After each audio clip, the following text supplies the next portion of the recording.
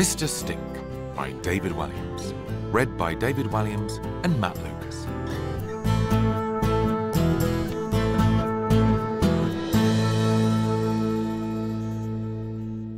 Chapter 1. Scratch and Sniff. Mr. Stink stank. He also stunk. And if it is correct English to say he stinked, then he stinked as well. He was the stinkiest stinky stinker who ever lived. A stink is the worst type of smell. A stink is worse than a stench, and a stench is worse than a pong, and a pong is worse than a whiff, and a whiff can be enough to make your nose wrinkle. It wasn't Mr. Stink's fault that he stank. He was a tramp after all. He didn't have a home, and so he never had the opportunity to have a proper wash like you and me. After a while, the smell just got worse and worse. Mr. Stink was quite a snappy dresser in his bow tie and tweed jacket, but don't be fooled.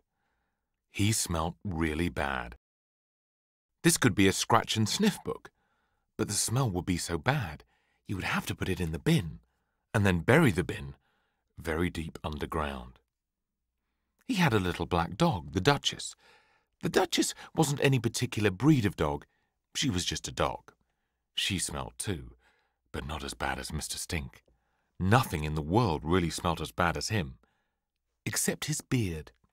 His beard was full of old bits of egg and sausage and cheese that had fallen out of his mouth years before. It had never ever been shampooed, so it had its own special stink, even worse than the main one. One morning, Mr. Stink simply appeared in the town and took up residence on an old wooden bench. No one knew where he had come from, or where he might be going. The townfolk were mostly nice to him. They sometimes dropped a few coins at his feet, before rushing off with their eyes watering. But no one was really friendly towards him. No one ever stopped for a chat.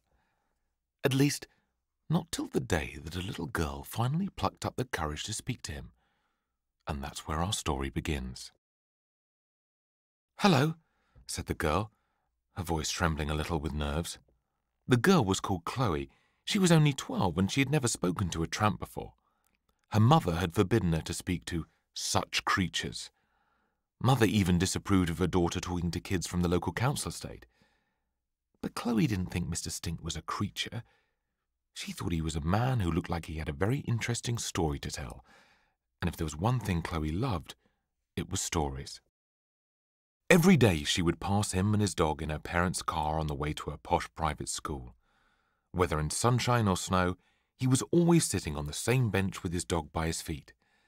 As she luxuriated on the leather of the back seat with her poisonous little sister Annabelle, Chloe would look out of the window at him and wonder. Millions of thoughts and questions would swim through her head. Who was he? Why did he live on the streets? Had he ever had a home? What did his dog eat? Did he have any friends or family? If so, did they know he was homeless?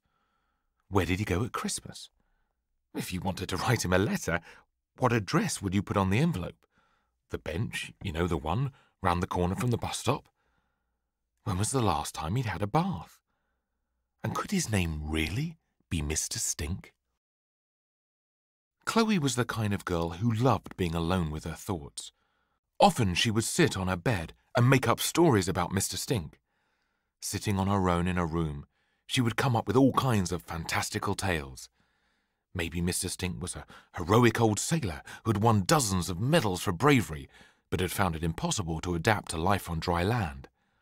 Or perhaps he was a world-famous opera singer, who one night, upon hitting the top note in an aria at the Royal Opera House in London, lost his voice and could never sing again. Or maybe he was really a Russian secret agent who had put on an elaborate tramp disguise to spy on the people of the town. Chloe didn't know anything about Mr. Stink. But what she did know, on that day when she stopped to talk to him for the first time, was that he looked like he needed the £5 note she was holding much more than she did. He seemed lonely too. Not just alone, but lonely in his soul. That made Chloe sad. She knew full well what it was like to feel lonely. Chloe didn't like school very much.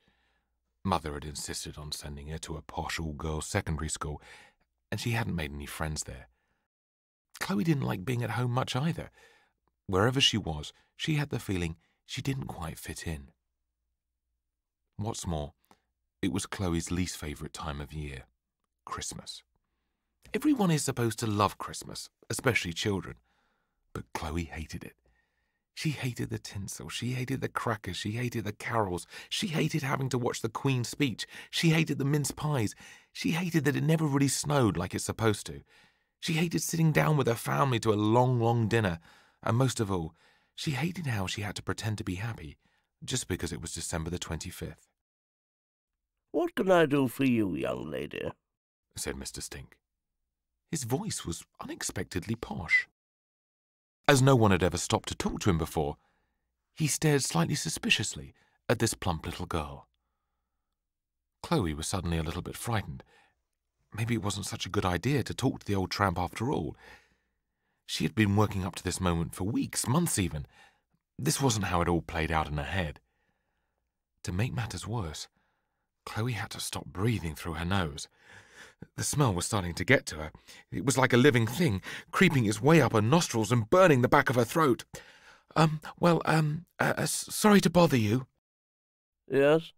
said Mr. Stink, a little impatiently. Chloe was taken aback. Why was he in such a hurry? He always sat on his bench. It wasn't like he suddenly needed to go somewhere else. At that moment, the Duchess started barking at her. Chloe felt even more scared. Sensing this, Mr. Stink pulled the Duchess's lead, which was really just a bit of old rope, to encourage her to be quiet. "Well," Chloe went on nervously, my auntie sent me £5 to buy myself a Christmas present, but I don't really need anything, so I thought I would give it to you." Mr. Stink smiled. Chloe smiled too. For a moment, it looked as if he was going to accept Chloe's offer. Then he looked down at the pavement. "Thank you," he said. "Unimaginable kindness, but I can't take it, sorry." Chloe was confused. "Why ever not?" she asked. "Oh, you are but a child. £5 is too generous." I just thought—" "It's really kind of you, but I'm afraid I can't accept. Tell me, how old are you, young lady? 10? 12, said Chloe loudly. She was a little short for her age, but liked to think she was grown up in lots of other ways. "I'm 12. 13 on January the 9th. "Sorry, you're 12, nearly 13. Go and buy yourself one of those new musical stereo discs. Don't you worry about an old vagabond like me." He smiled. There was a real twinkle in his eye when he smiled. "If it's not rude," said Chloe, "can I ask you a question?" "Yes, of course you can." "Well, I would love to know, why do you live on a bench and not in a house like me?" Mr. Stink shuffled slightly and looked anxious. It's a long story, my dear. Maybe I will tell you another day." Chloe was disappointed. She wasn't sure there would be another day. If her mother found out that she was even talking to this man, let alone offering him money, she would do her nut. "Well, sorry for bothering you," said Chloe. "Have a lovely day." As the words came out, she cringed. What a stupid thing to say. How could he possibly have a lovely day? He was a smelly old tramp, and the sky was growing gloomy with black clouds. She took a few paces up the street, feeling embarrassed. "What's that on your back, child?" called out Mr. Stink. "What's what on my back?" asked Chloe, trying to look over her shoulder.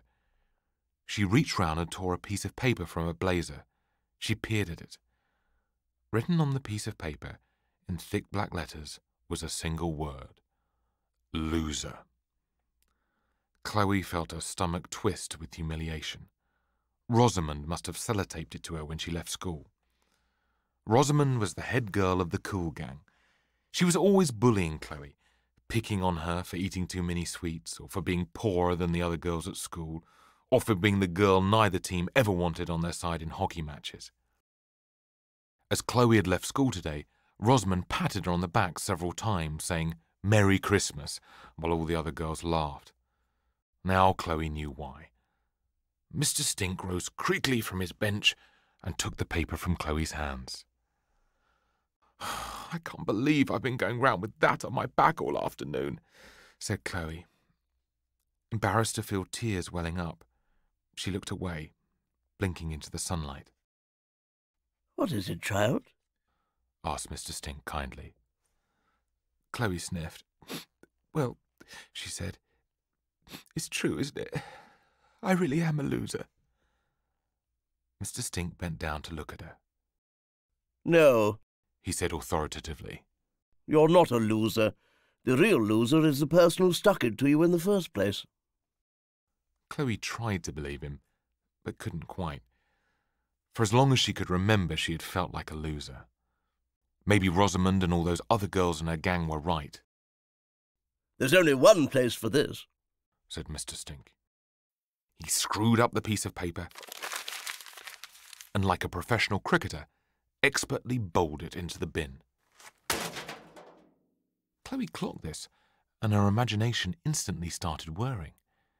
Had he once been the captain of the England cricket team? Mr. Stink brushed his hands together. "Good riddance to bad rubbish." "Thanks," murmured Chloe. "Oh, not at all. You mustn't let bullies get you down." "I'll try," said Chloe. "Nice to meet you, Mr. she began. Everyone called him Mr. Stink, but she didn't know if he knew that. It felt rude to say it to his face. "Stink," he said. "They call me Mr. Stink." "Oh, nice to meet you, Mr. Stink. I'm Chloe." "Hello, Chloe." "You know, Mr. Stink," said Chloe, "I still might go to the shops. Do you need anything, like a bar of soap or something?" "Oh, thank you, my dear," he replied. "but I have no use for soap. You see, I had a bath only last year. But I would love some sausages. I do adore a nice meaty sausage."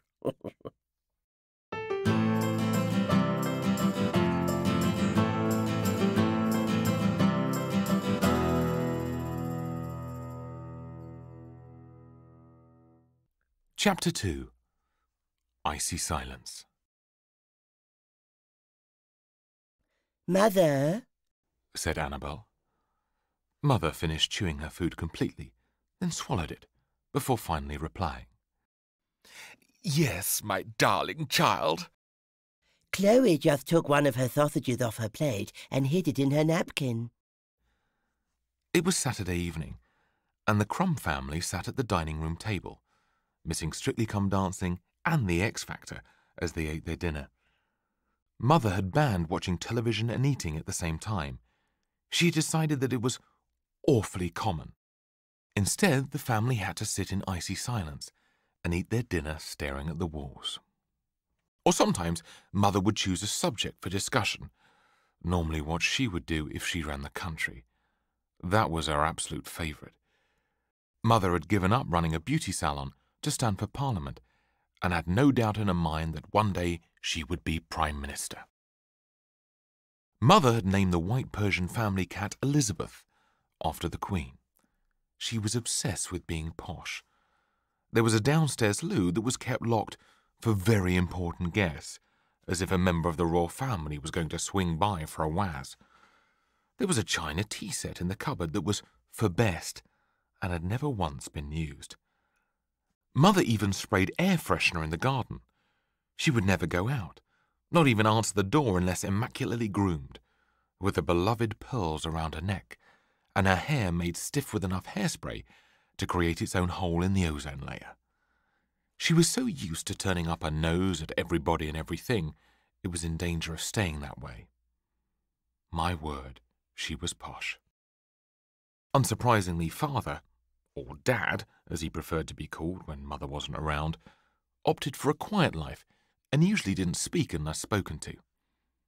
He was a big, powerful man, but his wife made him feel small inside. Dad was only 40, but he was already going bald and starting to stoop. He worked long hours at a car factory on the edge of town. "Did you hide a sausage in your napkin, Chloe?" demanded Mother. You're always trying to get me into trouble, snapped Chloe. This was true. Annabel was 2 years younger than Chloe, and one of those children adults think are perfect, but other children don't like because they're snotty little goody-goodies. Annabel loved getting Chloe into trouble. She would lie on her bed in a bright pink room upstairs and roll around crying, shouting, Chloe, get off me! You're hurting me! Even though Chloe was quietly writing away in her room next door. You could say that Annabel was evil. She was certainly evil to her older sister. Oh, sorry, Mother. It just slipped into my lap, said Chloe guiltily. Her plan had been to smuggle the sausage out for Mr. Stink. She'd been thinking about him all evening. Imagine him shivering out there in the cold, dark December night as they sat in the warm, eating away. "Well then, Chloe, unroll it from your napkin and put it back on your plate," ordered Mother. "I am so ashamed that we are even eating sausages for dinner. I gave your father strict instructions to dispatch himself to the supermarket and purchase 4 wild sea bass fillets, and he comes home with a packet of sausages. If anyone called around and saw us eating food like this, it would be hideously embarrassing. They'd think we were savages." I'm sorry, my darling wife, protested Dad. They were all out of wild sea bass fillets. He gave Chloe the tiniest wink as he said this, confirming her suspicion that he had deliberately disobeyed Mother's orders. Chloe smiled at him discreetly. She and her dad both loved sausages and lots of other food that Mother didn't approve of, like burgers, fish fingers, fizzy drinks, and especially Mr. Whippy ice cream. "The devil's spume," Mother called it. "I have never eaten anything from a van," she would say. "I'd rather die. Right now, all hands on deck as we clear up," said Mother when they finished eating. "Annabel, my precious angel, you clear the table. Chloe, you can wash up. And husband, you can dry." When she said, "all hands on deck," what she really meant was everybody's hands except hers. As the rest of the family all went about their duties, Mother reclined on the sofa and started unwrapping a wafer-thin chocolate mint. She allowed herself 1 chocolate mint a day. She nibbled so infuriatingly slowly, she made each one last an hour. "One of my Bendix luxury chocolate mints has gone walkies again," she called out. Annabel shot Chloe an accusing look before returning to the dining room to collect some more plates. I bet it was you, Fatty, she hissed. Be nice, Annabel, chided Dad. Chloe felt guilty, even though it wasn't her who had been scoffing at Mother's chocolates. She and Dad assumed their familiar positions at the sink. Chloe, why were you trying to hide one of your sausages? He asked. If you didn't like it, you could have just said.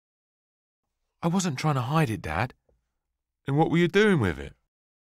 Suddenly Annabel appeared with another stack of dirty plates, and the pair fell silent. They waited a moment until she had gone. Well, Dad, you know that tramp always sits on the same bench every day? Mr. Stink? Yes, well, I thought his dog looked hungry, and I wanted to bring her a sausage or 2. It was a lie, but not a big one. Well, I suppose there isn't any harm in giving his poor dog a bit of food, said Dad. Just this once, though, you understand? But just this once, Chloe, or Mr. Stink will expect you to feed his dog every day. Now, I hid another packet of sausages behind the creme fraiche, whatever that is. I'll cook them up for you before your mother gets up tomorrow morning, and you can give them. What are you two conspiring about? Demanded Mother from the sitting room. Oh, we were just debating which of the Queen's 4 children we most admire, said Dad. I'm putting forward Anne for her equestrian skills, though Chloe is making a strong case for Prince Charles and his unrivalled range of organic biscuits. Very good, carry on, boomed the voice from next door. Dad smiled at Chloe cheekily.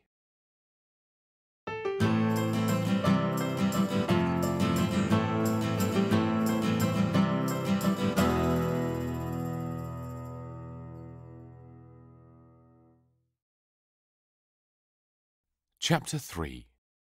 The Wanderer. Mr. Stink ate the sausages in an unexpectedly elegant manner. First, he took out a little linen napkin and tucked it under his chin. Next, he took an antique silver knife and fork out of his breast pocket.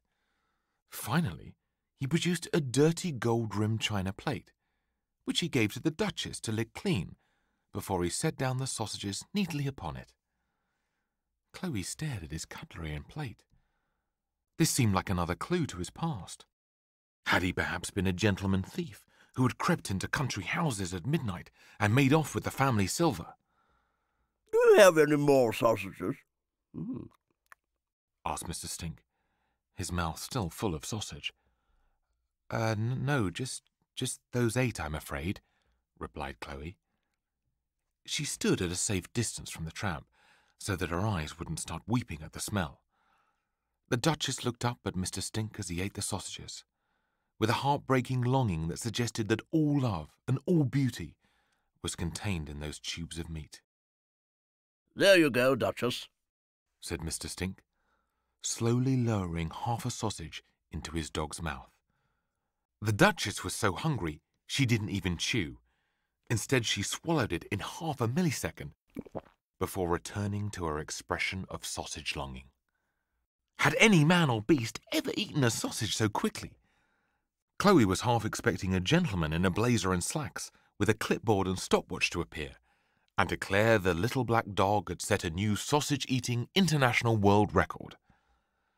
So, young Chloe, is everything fine at home? Asked Mr. Stink, as he let the Duchess lick his fingers clean of any remnants of sausage juice.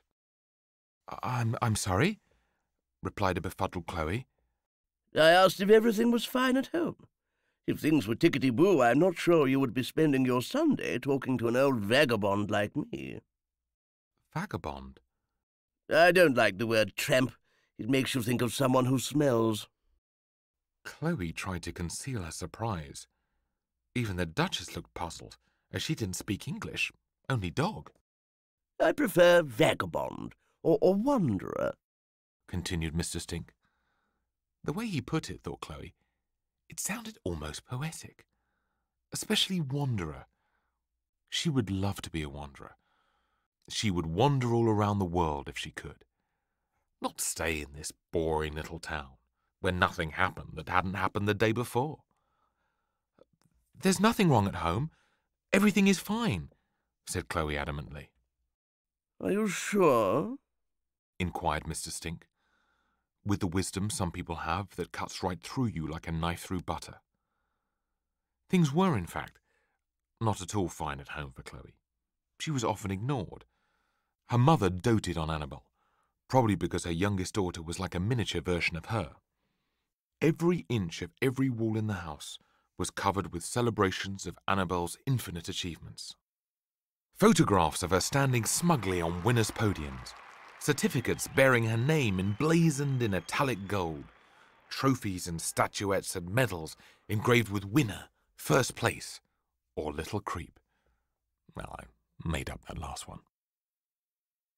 The more Annabel achieved, the more Chloe felt like a failure. Her parents spent most of their lives providing a chauffeur service for Annabel's out-of-school activities. Her schedule was exhausting even to look at. Monday, 5 a.m. Swimming training. 6 a.m. Clarinet lesson. 7 a.m. Dance lesson, tap and contemporary jazz. 8 a.m. Dance lesson, ballet. 9 a.m. to 4 p.m. School. 4 p.m. Drama lesson, improvisation and movement. 5 p.m. Piano lesson. 6 p.m. Brownies. 7 p.m. Girls' brigade. 8 p.m. Javelin practice. Tuesday, 4 a.m. Violin lesson. 5 a.m. Stilt walking practice. 6 a.m. Chess society. 7 a.m. Learning Japanese. 8 a.m. Flower arranging class. 9 a.m. to 4 p.m. School. 4 p.m. Creative writing workshop. 5 p.m. Porcelain frog painting class. 6 p.m. Harp practice. 7 p.m. Watercolour painting class. 8 p.m. Dance class ballroom. Wednesday, 3 a.m. Choir practice. 4 a.m. Long jump training. 5 a.m. High jump training. 6 a.m. Long jump training again. 7 a.m. Trombone lesson. 8 a.m. Scuba diving. 9 a.m. to 4 p.m. School. 4 p.m. Shift training. 5 p.m. Mountain climbing. 6 p.m. Tennis. 7 p.m. Drama workshop, Shakespeare and his contemporaries. 8 p.m. Show jumping. Thursday. 2 a.m. Learning Arabic. 3 a.m. Dance lesson, breakdance, hip-hop, crumping. 4 a.m. Elbow lesson. 5 a.m. Tour de France, cycle training. 6 a.m. Bible studies. 7 a.m. Gymnastics training. 8 a.m. Calligraphy class. 9 a.m. to 4 p.m. School. 4 p.m. Work experience, shadowing a brain surgeon. 5 p.m. Opera singing lesson. 6 p.m. NASA space exploration workshop. 7 p.m. Cake baking class level 5. 8 p.m. Attend lecture on a history of Victorian moustaches. Friday. 1 a.m. Triangle lesson, grade 5. 2 a.m. Badminton. 3 a.m. Archery. 4 a.m. Fly to Switzerland for ski jump practice. Learn about eggs from an expert on eggs. TBC on outbound flight. 6 a.m. Do quick ski jump and then board inbound flight. Take pottery class on flight. 8 a.m. Thai kickboxing. Remember to take skis off before class. 9 a.m. to 4 p.m. School. 4 p.m. Channel swimming training. 5 p.m. Motorbike maintenance workshop. 6 p.m. Candle making. 7 p.m. Otter rearing class. 8 p.m. Television viewing. A choice between either a documentary about carpet manufacturing in Belgium or a Polish cartoon from the 1920s about a depressed owl. And that was just the weekdays. The weekends were when things really got busy for Annabel. No wonder Chloe felt ignored. Well, I suppose things at home are stammered Chloe. She wanted to talk to him about it all, but she wasn't sure how. Bong. Bong. Bong. Bong. No, I haven't lost my mind, listeners. That was meant to be the church clock striking 4. Chloe gasped and looked at her watch. 4 o'clock. Mother made her do homework from 4 until 6 every day, even in the school holidays when she didn't have any to do. I'm sorry, Mrs. Stink, I have to go, she said. Secretly, Chloe was relieved. No one had ever asked her how she felt before, and she was beginning to panic. Oh, really, child? Said the old man, looking disappointed. Yes, I need to get home.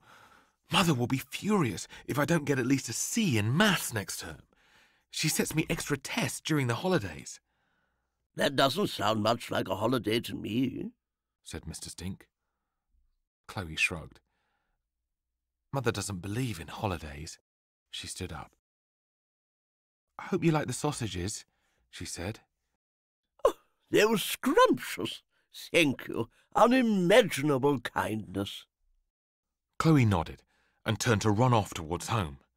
If she took a shortcut, she'd be back before Mother. Farewell, Mr. Stink called after her softly.